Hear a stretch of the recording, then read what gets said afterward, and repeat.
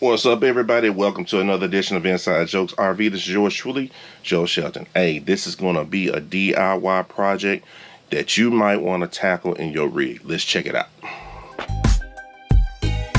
Me and my RV. Me and my RV. Me and my RV. Me and my RV. All right, this next project is going to deal with this right here. And I want y'all to listen to this real quick.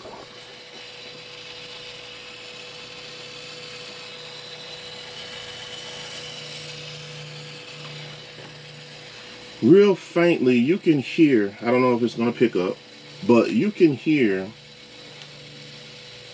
it's like the CD motor is spinning or running. Even though I cut it on, I hit eject button, nothing is happening. So this has been, I believe this has been the culprit for my battery dying. I noticed this when I did the tailgate from Tennessee State Homecoming.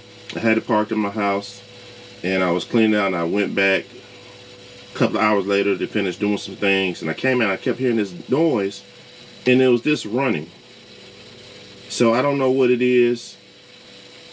So I've gone on forums and just things. People told me, they said these radios don't really last that long. Then also when it was working, I couldn't set the clock, and it was just real quirky, you know. And again, this is 2014 technology.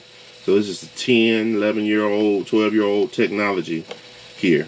So I thought about, I researched, so I'm trying to get this replacement. There's some other models, there's the Jensen models, the Kenwood models out here to replace this, and they were $400 or $500. Found a used one for maybe $200-300, and I was like, no, I don't think I don't think I want to spend that much. And the key is to those other units where they say that they are plug and play ready. Which means on this RV I have a left, when I do the turning signal, there's a camera on, you see right under this passenger side mirror, there's a camera. So when I getting ready to turn right, it pops up, that camera pops on it, sort of give me a side view of the rig on the right side, passenger side. When I turn left, it's the same thing on the left side, to sort of give you an idea of your blind spots as you know you're trying to change lanes and things like that. Then also when you go in reverse, it shows you the reverse. So the main thing they say with those units is just getting almost plug and play. So you take this out and you just almost plug and play into the new unit without major splicing wires and things like that. But from those reviews, none of them were really just simple plug and play, except getting this one. So they're saying if you got that Jensen or the Kenwood, whatever model, you had to do some type of cutting and splicing things to get it to work. So if I'm going to do some splicing, some cutting, things like that, why spend that much money on this where I can get a cheaper unit that does the same thing? This is what I got. I got this off of Amazon. This was like $40. And the reason why I got this one was I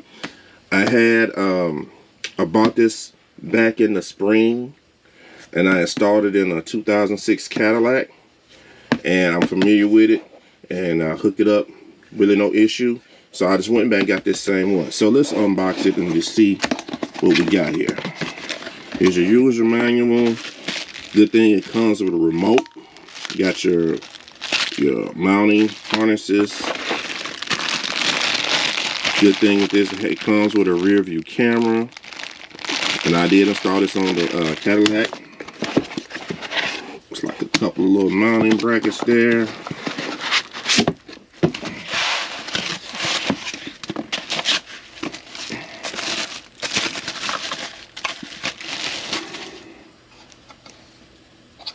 All right, and there it is.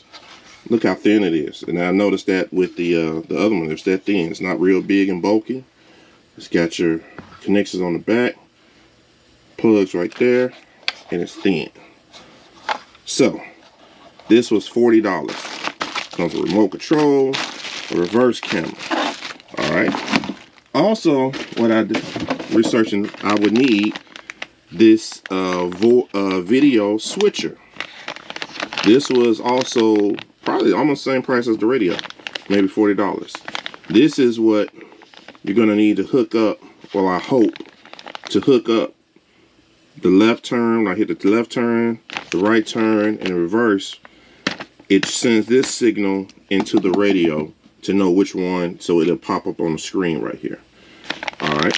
So the good thing about this, and this I'm going to experiment with something. This is a 4-way video switcher.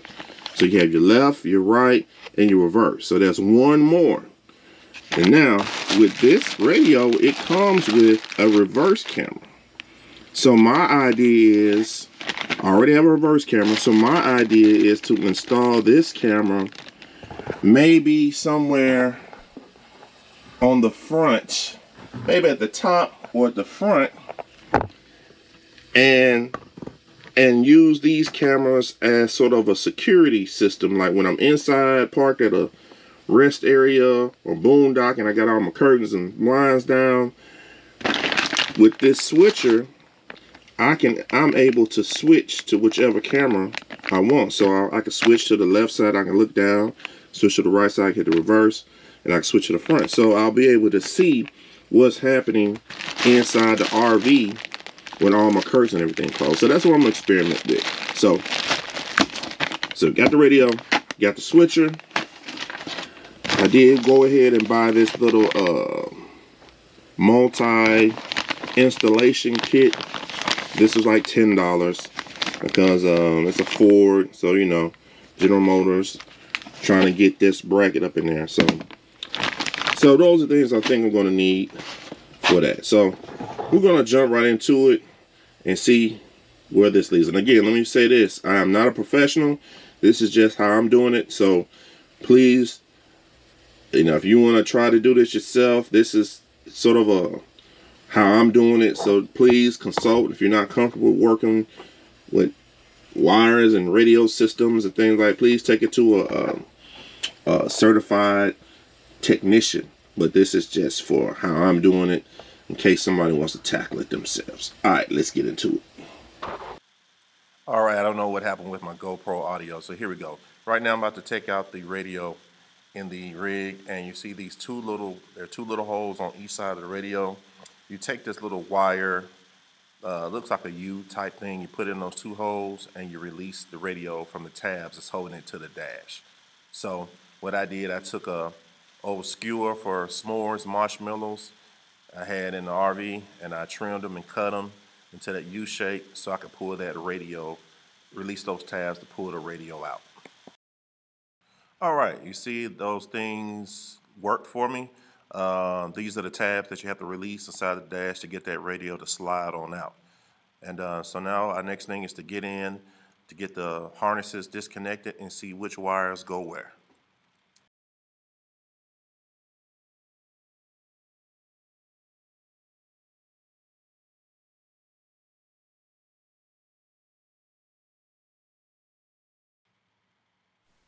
All right, here's the harness that I already cut it from, that you pull out of the back of the radio. And it's sort of if you ever hooked up radios before, all this is sort of be self-explanatory. On the top part right there, that purple, the green, the white, and the gray are your speaker wires. And at the bottom part of that tab, you have your power. You have your constant, you have your 12 volt, you have your ground. And you see right there, that little constant had a little cut in it, and I think that might have been touching against that metal inside of here, and that might have been an issue why that thing was running or shorting out maybe. So that could have been my issue right there. But anyway, we're going to go on, keep on going with the install. All right, here's the harness for the new radio, and you see those are very common speaker wires, the purple, green, white, and gray, that now I'm going to connect to the ones coming out of the dash.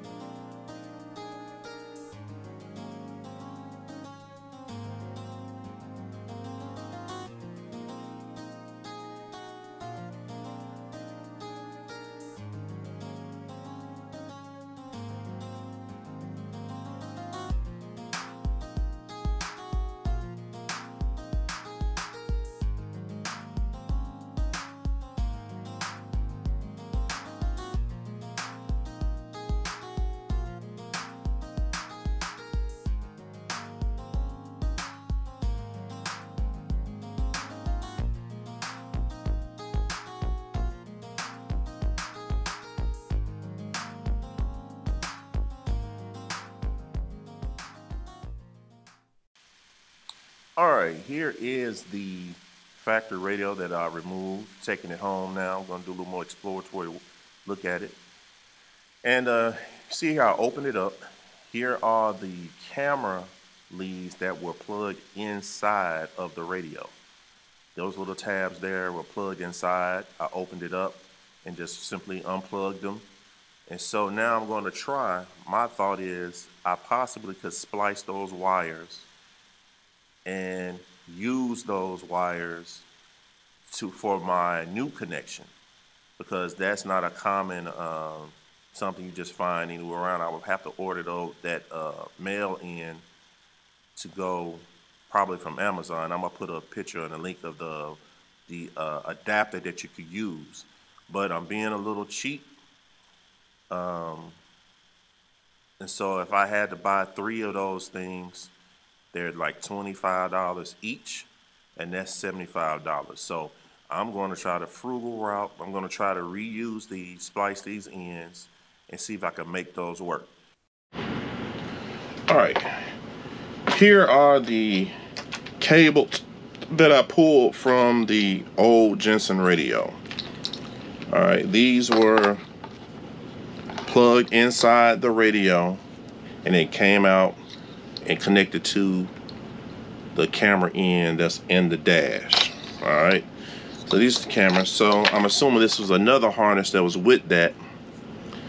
So I'm going to assume this is the signal that triggers the cameras on. So I'm going to assume one of these is left, right, and reverse.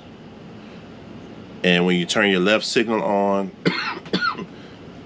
it sends signal to appropriate camera, and left, right, and reverse. So I'm going to assume. So we're going to do it. Try to find some diagrams online. I think I found one, but nothing is really just clear and cut. So we're going to do some exploratory. I'm going to snip this end off, and I'm going to try to put it in reverse, left and right, and see. I forgot my multimeter somewhere here, and see which one of these gives me power to. So we're going to start with that, find out which one of these is for first. All right. Let's do this one at a time. Let's start with the blue one. Got that one stripped. Here is the corresponding link in there. So let's connect this. It goes like that. And we're just going to see, here's my, and I have no idea what to set it on. I'm just going to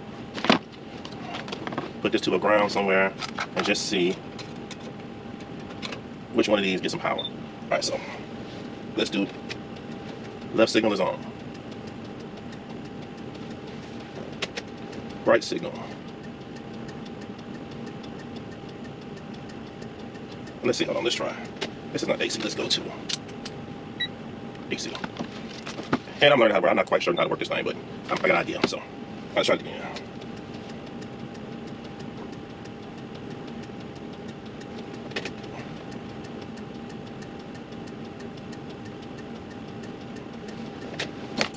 Now let's put it in reverse.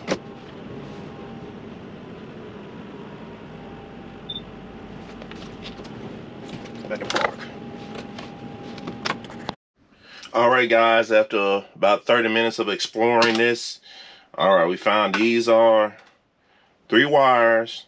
If you check out from that Jensen that are going into the back of that factory Jensen system, this is what it is. The green is your trigger for your right or your passenger side turning signal. The brown is for your left driver's side, and the blue is reverse. So when you turn the green, turn your right signal on, sends current through that. So that's going to click on to let you know to turn that camera on. So these are the triggers for those devices. Green for the right, brown for the left, blue for reverse. All right, y'all, another momentous occasion. I figured out, I think I've got this switcher, and I'll put the description in this, but I think I've got it figured out. Alright, so I just got this as the little sample camera. I just got to just to test things out. So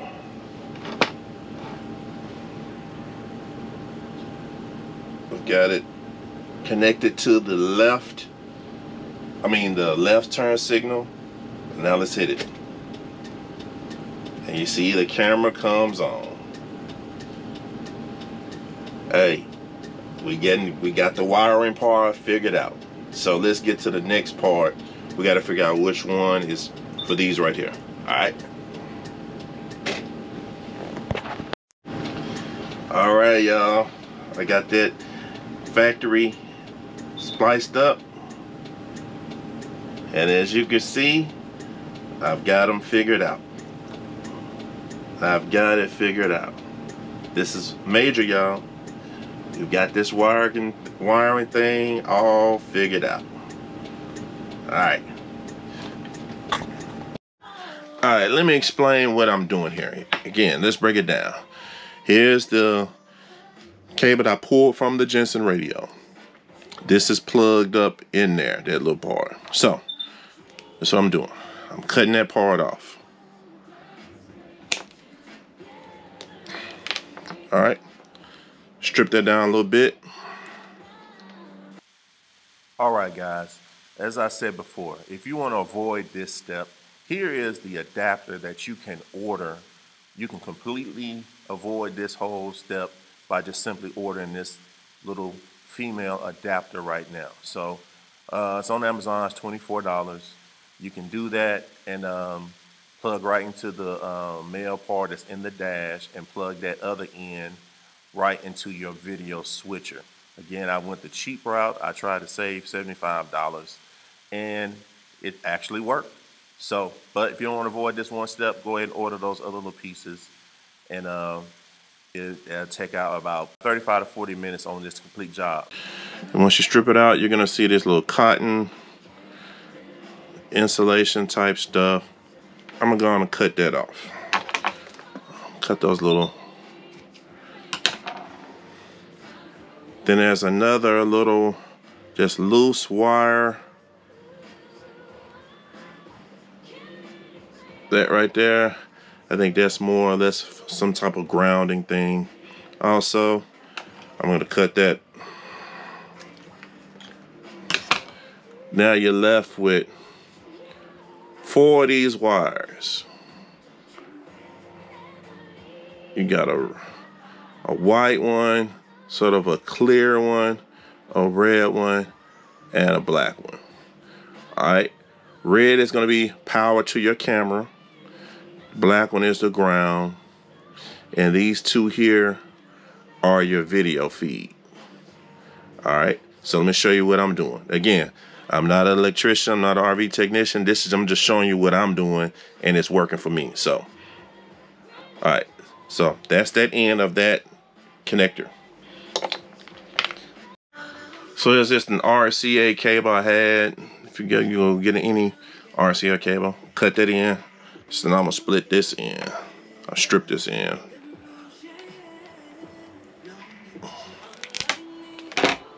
Reveals 2 wires here. I'm gonna strip those a little bit. Strip the insulation off that. Alright, got those stripped. Alright, where's the one I just did? Alright, so let me strip these over here off that 4-pin.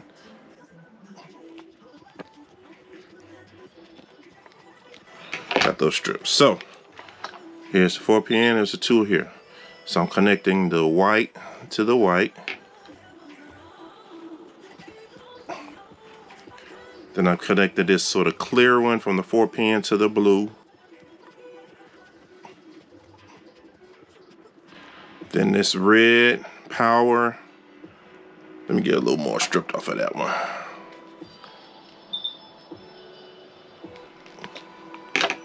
It's going to go to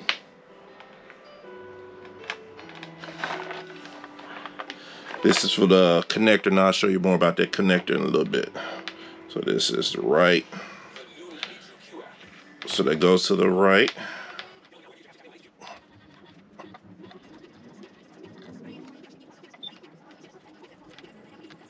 And I'm just doing this as a, of course, take your time, use these solder wire connections, make sure your connections are good. I'm just doing this to show you. So I got those 3.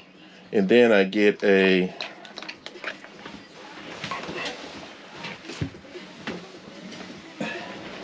for that negative, I got some little spare wire. I'm gonna cut a little bit of that off. The ground. Strip that.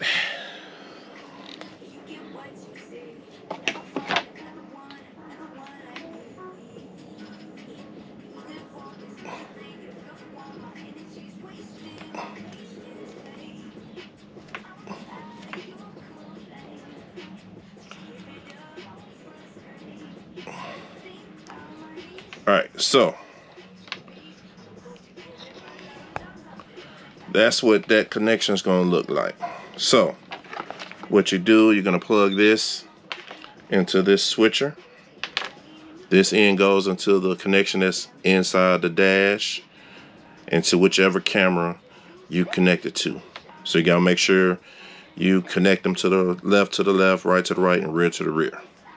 So that's my wire configuration. So now let's go. We're going to go ahead and sort of make these connections a little better with these solder. But that's how I connect and I've gotten it work for me. All right, guys, right here, I've got all of my connections figured out. I've got them sort of tentatively connected. And now I'm going to take you through the sequence of showing you that they all work. So here I got my radio playing. Just say you're driving along, you're getting ready to do a right turn. You see the camera pops on. Now I'm about to cut it off. Goes back to the radio now. I'm about to do a left turn signal. And you see the left camera comes on. And now I'm about to put my foot on the brake and put it in reverse. And you see the reverse camera is now on. All right, guys, so this project, it's going to take you a solid day, maybe a couple of days to start and finish and get everything tidied back up and put back together, because I've yet still have put all the cables and cords back in there. So it's going to take you one solid day, let's say a couple of days to get it all completed and tidied up. Hardest part, again, is just figuring out which wire goes where. I searched online for a diagram. Nothing that I found that really sort of laid it out for you, where it's just gonna you know exactly which wire to go to. But knowledge from basic radio installation is helpful, and the difficult part is just figuring out those camera wires and trying to use the connections that are already there in the rig. So again, thanks for watching. Leave me a comment. Don't forget to subscribe to the channel. And if you're just trying to tackle this and you want a little more detail of what I did, I might possibly try to draw up a diagram with all the connections to make it easier for someone that's trying to do this. But leave me a comment, and I'll definitely can give you some more detailed tips of what I did. All right, peace. See you all on the next one. Me and my